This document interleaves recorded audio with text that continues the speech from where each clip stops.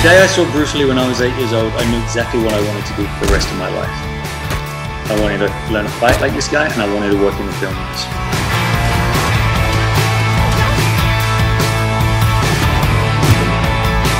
My philosophy is to be firm, to be flexible, to be fluid, and to be functional. This is what's in my head.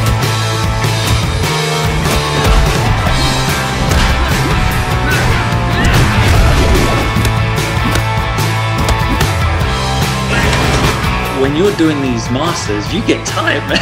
You're a big guy as well, and if you're getting tired, we're all in trouble.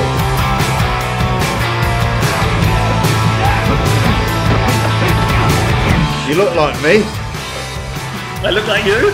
Yeah, with the stubble and the brown hair.